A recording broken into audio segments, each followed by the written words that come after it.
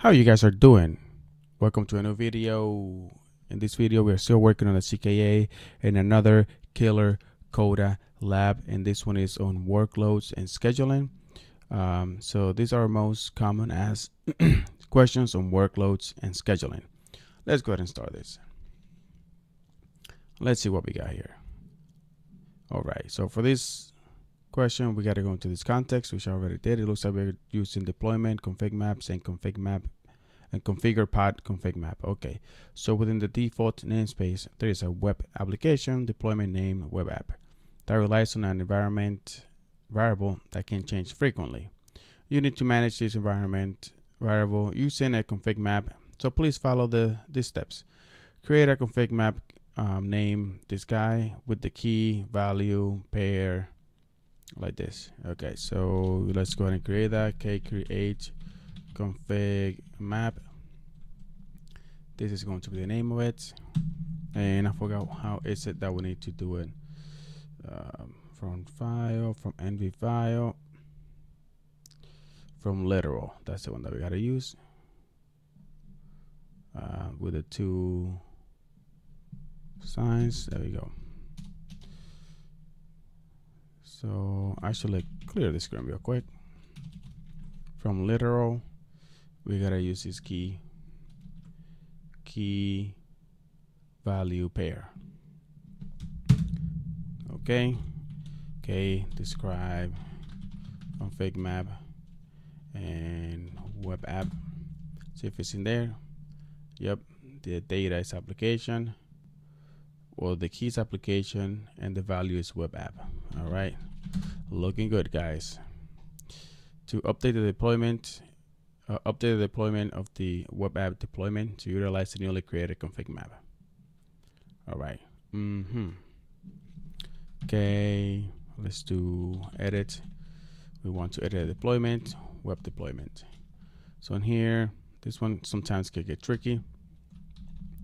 We got the ENV right here, which we are going to keep it the same. ENV.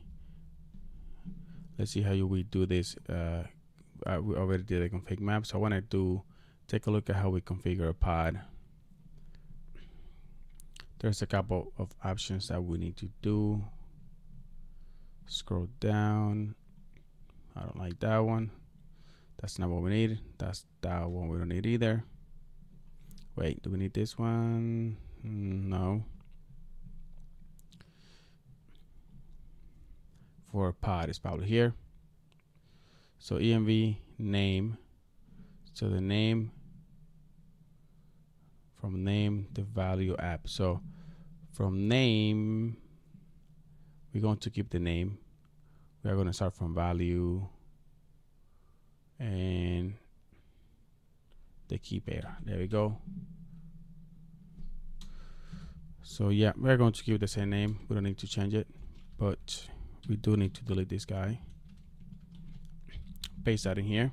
So we need to now work on our syntax. Let's see, or our indentation. So name right at the end. The C and the L needs to be aligned. The C and the L are aligned there. We don't need this. Delete it. So the C and the L, and then the config map and name, the N, the two ends needs to be aligned. Yep, and then the key and the name, I think they also need to be right at the same spot. That's great. So now, what was the name of that config map that we created? We can open a new tab. Okay, get config map. This is the name. Oops, I always do that. Tab number 1. So now we need to, whoa, what did I just do here? Go back to my tab. There we go. Now looking good. So now we need to specify the name of the config map, which is this guy, and then the key, right? The key is going to be application in all uppercase right here. We can delete this value. There we go. Looking good, looking good, looking good. Yep. Let's go ahead and save this guy. NK describe pod.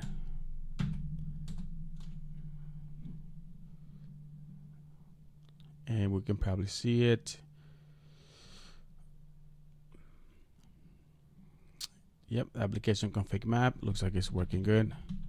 So now I think everything is good. Okay, get pod. Running. I think this is it. This is it. Check it.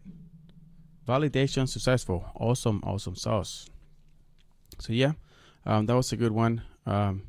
And guys, this is it for this video, guys.